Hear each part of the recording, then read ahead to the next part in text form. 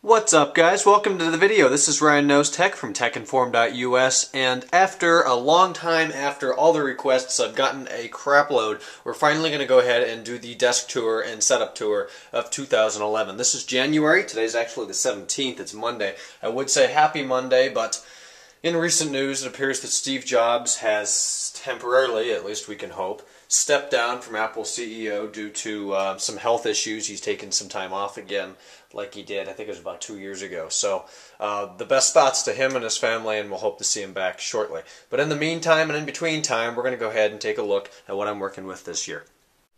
So I've essentially commandeered my living room here that nobody uses as my personal office. So that's kind of nice. It's right off the foyer here in the house. And just come in here, it's pretty comfortable carpet, you know. So here's the desk right in front of the windows here. I love this. I used to actually have it behind me right now, but I've got in front of these 3 big bay windows that face out the front of the house. I've been waiting so long to do this because of the weather. Today's the first day we've really seen any sun since probably several weeks. And the lighting probably couldn't be a whole lot worse, having some sunshine off the bright white snow and then a dark office in here. But, you know, we'll do what we can. So this is the desk I've been using. It's made of wood, and I like it, except over here, which we'll see more of shortly, where my magic mouse goes, right about there. You can see that it's kind of worn through whatever coating they've put on here. I don't even know if it's real wood, and I haven't been able to get that out or put anything on top of it. Don't know where the desk came from, don't know how much it cost, but it's got plenty of drawers in it, so that's been nice. Now the computers, we'll start off with that, I guess, in here. You probably remember this one if you've been watching my channel for, wow, it's been over a year now. January 11th, 2010, I ordered my first MacBook Pro. This one, this is the mid-2009 2.5 gigahertz Intel Core 2 Duo, the 4 gigs of RAM, the 250 gig drive.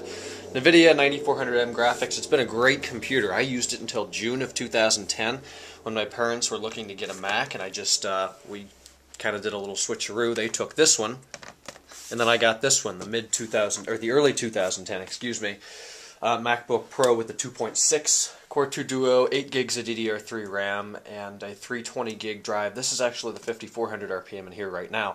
But coming this Wednesday, stay tuned for the unboxing, setup, review, installation. The 320 gig Western Digital Scorpio Black. It's supposedly the fastest notebook hard drive available that's not an SSD. I only went 320 gigs since it's one platter. It'll be faster than a 500, 640, 750 gig drive, or even the big terabyte, which I think Western Digital does offer. So this is the machine that I use. I usually just keep it in clamshell mode right here. I've got my power plugged in. This goes out to my monitor. It's mini display to DVI. We'll be taking a look at the monitor in a minute. Here's the wire for this guy. I don't know if the camera can see it. No, it can't. Move that up. That big white snowball here is called the Blue Snowball microphone, appropriately. It's $100. It's a fantastic condenser microphone with 3 different settings on it. I absolutely love it for recording. Use it for all kinds of stuff. Back over here we have a USB port out coming to that black thing with the Ferrari sticker on it.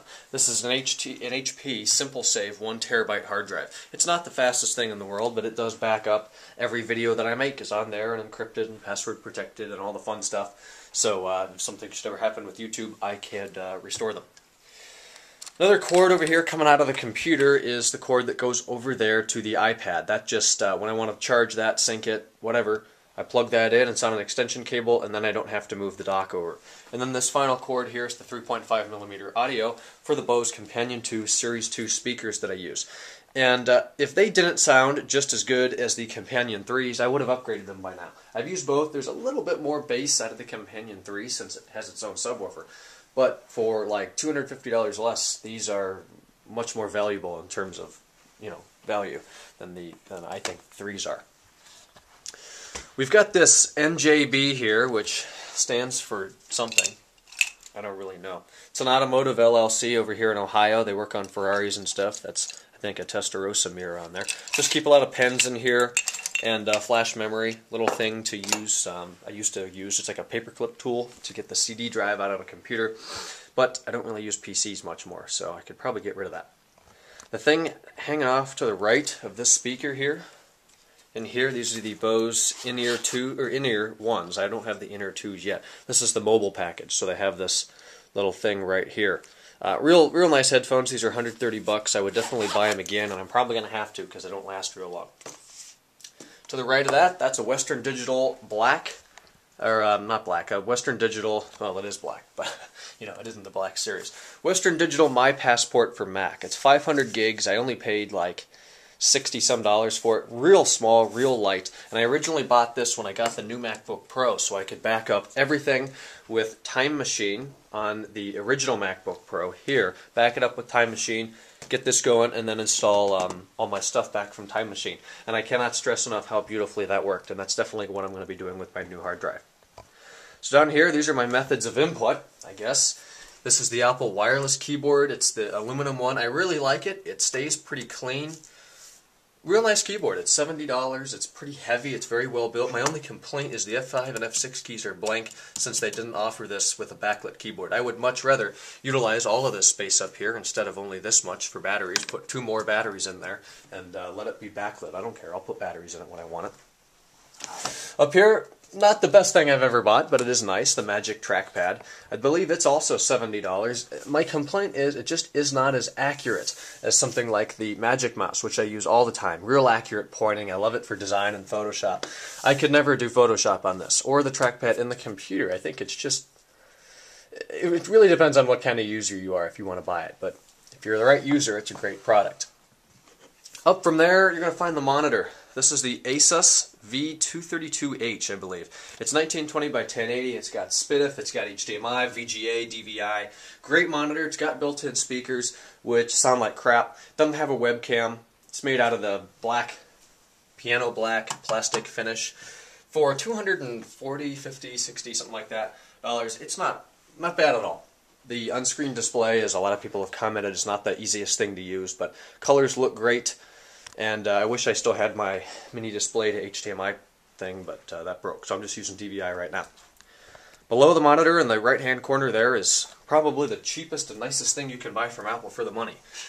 You can buy, yeah, that makes sense. It is 20 bucks. It's the Apple wireless remote, I guess, and you can use this to control your volume if I didn't have the other MacBook Pro in front of it. Notice on the screen there the volume going up, but my speakers are muted so you can't hear it. Real thin, real nice. It's definitely a lot better than the original Apple remote that Apple supplied, which is made out of plastic and it cracked all over the place. So don't use that real often, but I have one with the Apple TV that, of course, you have to use real often. On the right-hand side of the monitor, you're going to find the other speaker. Again, Bose Companion 2 Series 2. It's just got a volume knob here, headphone out, which is nice. And the back, there's just a big bass port. You have 2 RCA ins, a line to go over to the second speaker, and your power connector. Real simple design. I've got a light. I think it's a Stifel. And here's the iPad. It's the first generation, obviously. iPad, regular Wi-Fi, only 16 gig. I went with, screen brightness is way down, but I went with the 16 gig. To be perfectly honest, I never expected on keeping it. It looked like something that was really cool. I didn't know if it was going to be something I'd want to hold on to and use a lot. And I ended up doing it. I liked it so much. So that's good. Down here is pretty much the only PC left in the house that is used a whole lot, at least by me. On top of that are the Bose Quiet Comfort 15s. I use these all the time for editing. There's so much, I love not being able to hear everybody running around the house, and the cord for that. Then this is the Lenovo ThinkPad Z61T, obviously a business machine, but the Z series was their media-oriented business machine, I guess you could say. Meaning it has an SD card reader, it has a webcam up here, it has better speakers. It just isn't so geared for business as most other ThinkPads were. However, it still does have a fingerprint reader, has your little thing up here, DVD reader, you know, 3 USB 2.0. It's the Core Duo, Intel Core Duo, not Core 2. 2 gigahertz, 4 gigs DDR2. I think it's a 100 gig, 7200 RPM drive. If I used it a lot more, I would probably upgrade it, but I really just use it for overnight uploads of the vlogs that I've been doing. Just got that first drawer opened up right down here, and a lot of crap in there, so I'm not going to open it all the way right now. But this is just a box of the Bose Companion 3s, and a piece of technology I rarely use anymore. That's not just because I'm a Mac user. It is not the best mouse that you can find. I really thought it was at the time. The Logitech MX Performance Bluetooth. It's a dark field mouse. When it works, it is great. It is like magical. Its tracking is incredible. But it just goes to sleep, and then it doesn't wake up until you move it around for 10 seconds. Very obnoxious. Something I think Somebody else in my YouTube subscription box is going to be getting soon is the Blue Snowflake microphone. I ordered the Snowball, which is over there, and they sent me this. I complained about it. They sent me the Snowball and told me I could keep this. So this has been sitting around collecting dust as I rarely use it, but it is a great microphone. What else in that drawer? Well, the old pair of Bose in-ears. These aren't the mobile version. I think they still work, but I got the mobile version when I got my iPhone 4, which I completely skipped over, as I just realized. That's the black, well, the only iPhone 4. In black, 32 gig. I got that on launch day. Great pair of headphones and a great phone, of course. Checkbook, checks, basic stuff, banking information below these papers, and everything on top are flight and hotel information for the upcoming trip we're going to be taking in March. Leaving from here to Chicago, Chicago to LA, then down to San Diego and Vegas and back right after spring break. So that week, the 19th through the 27th, there will be no tech videos. It's a vacation. I'm going to let it be a vacation. I'm vacating, so don't expect any emails and stuff to be answered, but we'll be talking about that in a later date. For lack of better terms, these drawers are full of crap. Those are all wires and cables, most of which I do use, like a USB hub just for a microphone, an iPod or something, since the MacBook Pro only has 2 USB ports. This is the charging cable for the iPad. HDMI cords. This is a 120 gigabyte, I think it's a 10,000 RPM hard drive, designed by F.A. Porsche. I've actually never used this. I got it in a trade for somebody. It's got FireWire, I think that's 400, mini USB, and a power cable. I should start using that shortly, I suppose. Then I also bought this, probably the biggest waste of money on any Apple product I've ever bought, which is a 30-pin connector to a VGA for the iPad, which is really only good for streaming pictures or movies or anything like that. No apps work or anything fun. Also in here, I should say, Kenan Rolson, the KRVR, did a review on this. It's the Toomey Mobile Power Pack. Super nice. I think it's $150 from Toomey. This is the black one. He's got the red one. And it says it's really just a USB, it's a battery with a USB power thing on it. So you plug in an iPhone. It doesn't work with the iPad because it uses twice the power to charge the iPhone for. The iPhone does. But you could plug in an iPhone, an iPod, push this button and charge it. It's not only Apple products, it's pretty much any phone. It comes with a crap load of adapters. Real nice product from Toomey. Down there is more crap. I've got the BMW onboard navigation system, the DVDs. This is the one back from 2000. I've got the one in there from 05 now. Then I have documentation for both MacBook Pros. I have extension cords, charging cables for some of the old PCs, HP documentation, all that kind of garbage. That bottom drawer is full of bills and stuff from school, and actually car wash towels. I use different ones on my car. Up here, this is the old Dell Latitude CPIA. It is essentially worthless. It's 333 megahertz. Box for the Oakleys, my unboxing knife, 2 bumpers in white and black. I just switch those up back and forth for the iPhone. Then this is a Rolex Datejust book that my grandfather got somewhere a long time ago. I don't really know why that's in there because I don't have a Datejust. Down here we've got batteries, the little box, which I probably don't need for the Apple remote, a garage door opener, and valve stem caps.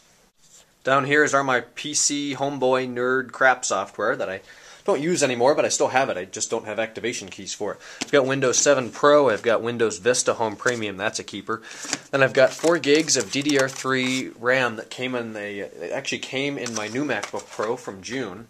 That I upgraded to 8 gig right away, so it's never been used. If anybody'd like to make an offer on this RAM, I think I'd be pretty decent with it. I can ship it out, but it's never used. DDR3, 1066 megahertz. Each stick is 2 gigs. It should work in any DDR3 machine. There's Windows 7 Ultimate. I've got a whole bunch more Microsoft software, blank DVDs, CDs, more software, and back in the olden days, I've got some old Tech Cores business cards in here. Could be using as firewood shortly. Down on the bottom, that's yet another crap drawer full of wires and cables and such that I really just don't use anymore. And in more forgetfulness, I forgot to go over this. This is the HP Wireless Elite keyboard, and it is hella thin. I love this keyboard, except I don't use it anymore since I'm not much of a PC user. But super thin, real nice to type on. It's not backlit either, but very nice keyboard from HP. I think it was like $50 or $75, or not too bad. Also in that drawer, I forgot to take a look at this. This is the old camera I used on the James R. Schultz channel way back in the day. It's the Kodak M1063. It's 10.3 megapixels. Terrible at video, but not too bad at photos at all, so I'll probably take this out west. Then again, the iPhone does a great job as well, plus it geotags it, so maybe not. To the left of all of this stuff, you're going to find this chest. On top of this chest, I keep some dress shoes. To the left, in the middle, are Ferrari red Pumas. I love those shoes, great grip. Mine do actually have carbon fiber soles, as I found out recently. Got a whole bunch of hats on top. I guess we can move in and do a little snooping in my own stuff. And then I should mention to the right, these boots are awesome. If you live in Ohio, in snow, it's like studded snow tires. They're incredible. Got this Ferrari hat. I don't remember, actually I think I got that in Columbus when we went to see the Ferrari California down there. I bought one of those. My good friend, the KRVR on YouTube, picked this up for me at a Ferrari store in Italy. Real nice. I got this at BMW in, I want to say Columbus. Pretty sure. Then I got that at the Cleveland Auto Show 2010 up at the IX Center. Nautica, don't wear that much more. I got it about 2 years ago. And Team Still, if anybody's, I use Still leaf equipment, I guess, in the fall, and I got a new blower once, and they gave me a hat, so I kept it. In this corner of the room, I've got a table dedicated to Apple boxes. And now, I don't have every box I have from Apple on that table, because this entire chest here is full of boxes, and I would open it up, but it's just, I mean, boxes to pretty much every electronic I've ever bought, excluding the monitor and the speakers and the big stuff. It's all in there. In case they ever sell it, I do have the boxes for it. So here, I mean, we've got 2 MacBook Pro boxes over here. This is the iPad box, Magic Trackpad Nano, 3rd Gen, 8 gig black, Apple TV, iPhone 4, iPod Touch 4, iPod Touch 2G, Airport Extreme, iLife, iWork, and MobileMe. Good thing I wasn't being quizzed. And then this thing is an ancient, let's see, 30 gig iPod Classic, I guess. It doesn't work. It's got a broken screen. Somebody found it somewhere, so I got that. And over there is the black Nano that I don't really use anymore, but it does still work. Above the couch over here, I actually got this for Christmas from my aunt. This is the BMW pre-war years, and it's got all these different cars on it. We'll see if we can get up a little bit closer here without getting too much glare. It goes all the way back to the 1929, up there, the red one. I can't even pronounce that because it's in German. Keeps going down there to the 1939 BMW 327, so that's pretty interesting. On this table back here, I've got a whole bunch of Ferrari booklets. I think I picked most of these up when we went down to Columbus again to see that California. I've got the Ferrari product range in here. This is relatively outdated. They've got the 430, the 599, and the 612 in there. The Ferrari Panerai, which Panerai actually. They're watches. I'm actually wearing the Panerai right now. But this is, we got this at Mon Jewelers in Beechwood, Ohio. It goes over Panerai's range of watches, their Ferrari line, which are super expensive, but quite nice. Below that, I've got a 16M, the Ferrari 16M Scuderia Spider book, and then something below that they gave us down in Columbus. And another random table with more stuff. I keep my sunglasses here. Not as much as Fulmer 4 Tech, but I am into sunglasses a little bit. I've got an old pair of the Oakley Gas Can S polarized in black iridium. Those are nice. I don't wear them a whole lot, but they are great.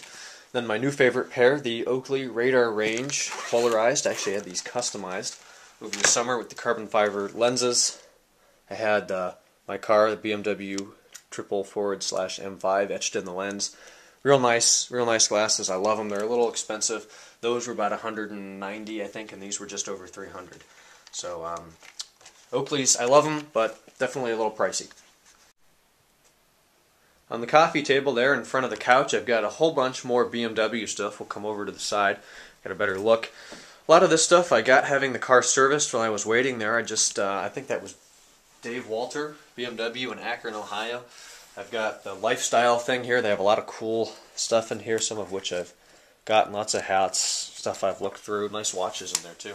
Pre-owned vehicles, stuff like that. And then BMW sent me some mailings with gift cards and stuff, good for service for the holidays, so I've kept those laying around.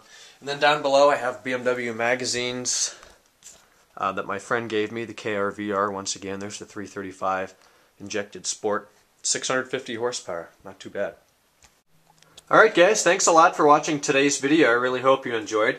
In the next few days, we're going to be taking a look at my media room setup. Might give you a sneak preview at the end of this video.